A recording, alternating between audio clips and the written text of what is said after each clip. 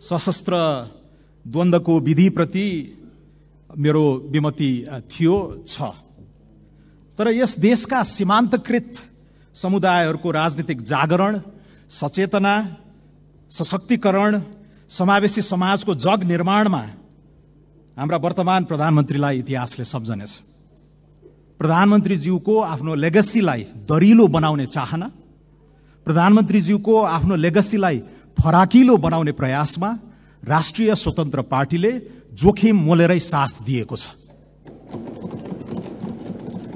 नयाँ पार्टी हो, सरकारमा नगएर चोखो बसेको भए पनि हुन्थ्यो, पुराना दलहरूसँग नटासिएको भए पनि हुन्थ्यो, एकैचोटि 84 मा बहुमत ल्याएर शासन सम्हालेको भए हुन्थ्यो भन्ने हाम्रो पार्टीभित्र पनि बाहिर यो जनमत छँदैछ। राजनीतिमा फ्रेशनेसको प्रिमियम हुन्छ, राजनीतिमा अनुभवको पनि प्रिमियम हुन्छ। नेपालको उदीयमान दल राष्ट्रिय स्वतन्त्र पार्टी समेत सम्मिलित यस वर्तमान सरकार र सम्मान्य प्रधानमन्त्री प्रति हाम्रो विश्वास छ भन्ने अभिमत जाहेर गर्न म सांसद एवं पार्टीको उपसभापतिका रूपमा यहाँ उभिएको छु। गत हप्ताका घटनाक्रमहरूबारे पर्याप्त टिप्पणीहरू भएका छन्। यति छिटो, यति कसिलो गठबन्धन, अजम्बरी जस्तो लाग्ने लगनगाँठो हठात आकस्मिक ढंगले टुट्नु, एकातिर माया नपुगेको गुनासो, अर्कोतिर धोका भएको आक्षेप हामी सुनिरहेका छौं। यो does the punishment fit the crime, रेट्रिब्युटिभ जस्टिसले कि यो मान्छ भन्ने प्रश्नहरूबारे यहाँ धेरै कुराहरू उठेका छन्। हाम्रो छिमेकी संसद लोकसभामा दशकौं अगाडि मौलाना आजादले जवाहरलाल नेहरूलाई भनेका रहेछन्, वास्तवमा काफिला क्यों लुटा। सुषमा स्वराजले मनमोहन सिंहलाई पनि भनेको त हामीले हाम्रै कानले सुनेकै हो, माननीय रमेश लेखकले पनि यहाँ सुनाउनु भयो। यो काफिला क्यों लुटा यहाँहरू सबैलाई थाहा छ, पुराना दलका ठूला नेता सबैलाई थाहा छ। चर्चिलले भनेका थिए आफ्नो बेलामा, politics is almost as exciting as war and quite as dangerous. In war, you can only be killed once, but in politics, many times. हामीलाई पूर्वाभास थियो, प्रिमोनिसन भन्छन् अंग्रेजीमा, हामीलाई पूर्वाभास थियो। 3 महिना अघि सम्मान्य प्रधानमन्त्रीसँग हाम्रो संवाद भएको थियो। एउटा औसत नेताले त आफ्नो छविको बारेमा चिन्ता गर्छ भने संघर्षपूर्ण राजनीतिबाट उदाएको आफ्नो जीवनको उत्तरार्धमा एउटा वरिष्ठ नेताले आफ्नो लेगेसीको बारेमा खोजी गर्छ, विचार पुर्याउँछ। म के का लागि चिनिन चाहन्छु भन्ने राजनीतिमा अहम प्रश्न सबै वरिष्ठ नेताहरूमा मात्र भइदिने हो भने यो देश धेरै अगाडि बढिसकेका हुन्थ्यो। सशस्त्र द्वन्द्वको विधिप्रति मेरो विमति थियो छ। तर यस देशका सीमान्तकृत समुदायहरूको राजनीतिक जागरण, सचेतना, सशक्तिकरण, समावेशी समाजको जग निर्माणमा हाम्रा वर्तमान प्रधानमन्त्रीलाई इतिहासले सम्झनेछ। तर थप के, व्हाट एल्स भन्ने त्यो झकझक्याईबाट नै प्रधानमन्त्रीसँग मेरा सभापति र मेरो संयुक्त संवाद भएको म सम्झन चाहन्छु। सामाजिक प्रगतिका विषयमा केही गरियो, केही मिनिङफुल काम गरियो, आर्थिक उन्नयनका विषयमा पनि केही गर्न सकिन्न। प्रधानमन्त्रीको चासो हामीलाई जायज लागेको थियो। 3 महिना अघि पनि उहाँको कुर्सी हल्लिएको थिएन, 1 हप्ता अगाडि पनि उहाँको कुर्सी हल्लिएको थिएन।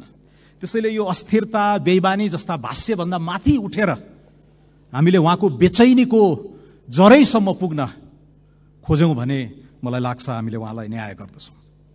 ब्याज खाएर होइन, कुर्सी ओगटेर होइन, कामै गरेर राष्ट्रहितका सवालमा प्रधानमन्त्रीज्यूको आफ्नो लेगसीलाई दरिलो बनाउने चाहना, प्रधानमन्त्रीज्यूको आफ्नो लेगसीलाई फराकिलो बनाउने प्रयासमा राष्ट्रिय स्वतन्त्र पार्टीले जोखिम मोलेरै साथ दिएको छ।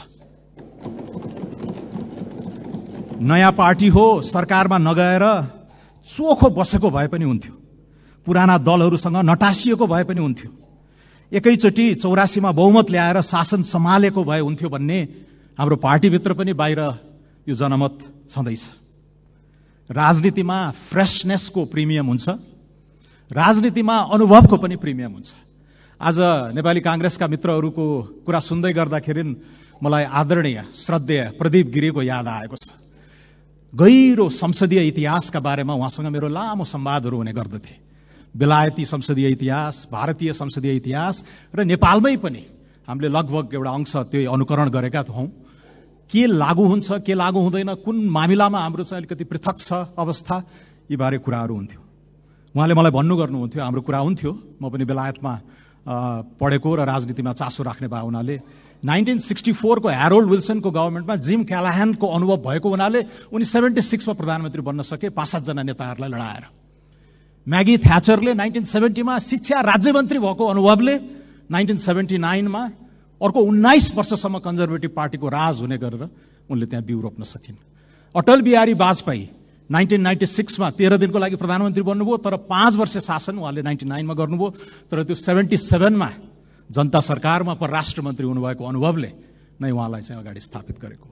त्यसैले यो फ्रेशनेस र अनुभवको सन्तुलन बारे बाहिरी साथीहरूले चासो राख्न सक्नुहुन्छ, तर यो सन्तुलनलाई हामी कसरी अगाडि बढाउने भन्ने कुरा हाम्रो आन्तरिक पार्टी मेकानिजमलाई छोडिदिनु होला। राजकाजको अवसर आउँदा अभ्यास गर्नै पर्छ। चेस खेल्न बसेपछि गोटी चाल्नै पर्छ। ऊँट, घोडा, हात्ती, रानी पिउसो चलाउन थालेपछि मन्त्री नै लगाएर चेकमेट गर्ने अवस्थासम्म पनि हामी पुग्न चाहन्छौँ। प्रधानमन्त्रीको समर्थनमा हाम्रो चाल, आजको चाल यही नै हो। अब प्रश्न उठेको छ, गर्छौं त के गर्छौं?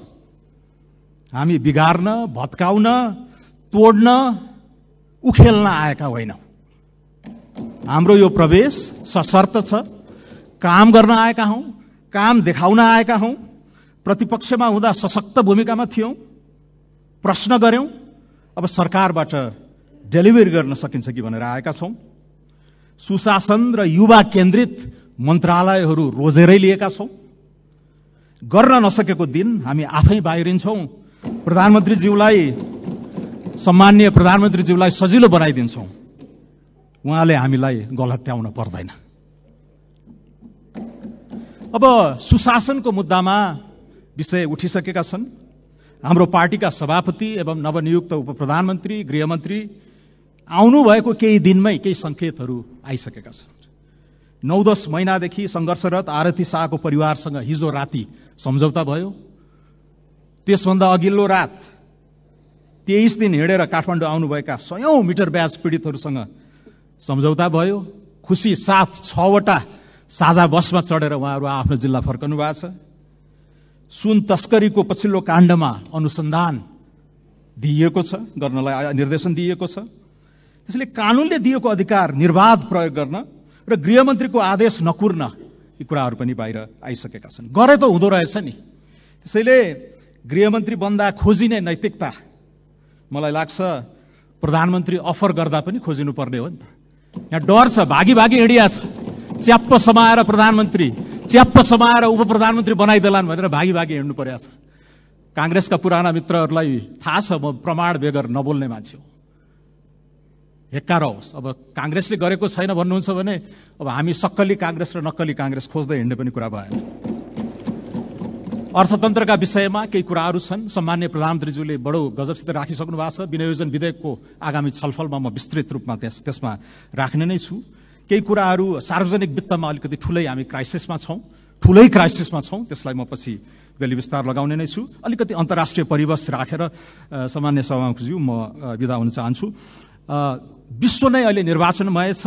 मानव इतिहासमै सबैभन्दा धेरै मानिसहरूले राष्ट्रिय आम निर्वाचनमा सहभागी हुँदैछन्। 64 वटा देशमा 50% भन्दा बढी जनता सहभागी हुँदैछन्। भारत, अमेरिका, बंगलादेश, पाकिस्तान लगायत यावत उदाहरणहरू हामी सबैलाई थाहा छ। संवैधानिक उदारवादमा आधारित लोकतन्त्रका आधारभूत स्तम्भहरू शक्ति पृथकीकरण, विधिको शासन, मौलिक हकहरूको प्रत्याभूति आदि अहिले स्खलित छन्। यसप्रति राष्ट्रिय स्वतन्त्र पार्टीको जलेश्वर बैठकले स्पष्ट किताकाट गरेको छ। हामी सामाजिक न्याय सहितको उदार अर्थतन्त्रमा विश्वास गर्छौं। एउटा बहुलवादी लोकतान्त्रिक शक्ति हौं। अहिले सुशासन र डेलिभरीका मामिलामा हामी एकत्रित भएका छौं। तर अन्य गठबन्धनहरूप्रति हाम्रो अहिले गृह कार्य छैन, रहने पनि छैन। एउटा सुदृढ नियमनकारी आर्किटेक्चर, लोक कल्याणकारी राज्य, संवैधानिक समाजवादलाई साधन होइन साध्यको रूपमा परिभाषित गरेको हाम्रो जलेश्वर स्टेटमेन्टले नै हाम्रो कित्ताकाट सबै गरिसकेको छ। अब केही अन्तर्राष्ट्रिय परिवेशहरू, बजार लगानी, वित्तको उपलब्धता, तकनिकीको हस्तान्तरण, क्लाइमेट फाइनान्स, एलडीसी ग्रेजुएसन जस्ता विषयमा पनि अलि विश्वसनीय ढंगले हामी अगाडि बढ्नुपर्नेछ। शिक्षा, स्वास्थ्य, पोषण जस्ता विषयमा हाम्रै माननीय मन्त्रीज्यूहरूले पनि कुराहरू राख्नुहुने नै छ। माननीय सदस्य, साझा न्यूनतम कार्यक्रम चाँडै नै आउँदैछ। रोजगारमूलक आर्थिक नीति, द्रुत पूर्वाधार विकास, असल शासनको प्रत्याभूति, सामाजिक उन्नयन र सुदृढ परराष्ट्र सम्बन्धको यी 5वटा मोर्चामा हामी खरो उत्रने नै छौं। नयाँ शैली, गति, गुणात्मक फड्कोका साथ प्रस्तुत हुनेछौं र प्रधानमन्त्रीको बाचाप्रति हामी आश्वस्त जनाउँदै यो पुरानो गठबन्धन तोडेर नयाँ सहकार्यको यात्रा तय गरिनु पछाडिको औचित्य स्थापित गर्नका लागि पनि यस गरिमामय सदनमा सम्पूर्ण मान्य सदस्यज्यूहरूलाई, प्रधानमन्त्री एवं उहाँको नेतृत्वको वर्तमान सरकारलाई विश्वासको मत दिनुहुन म हार्दिक अपिल गर्दछु। धन्यवाद।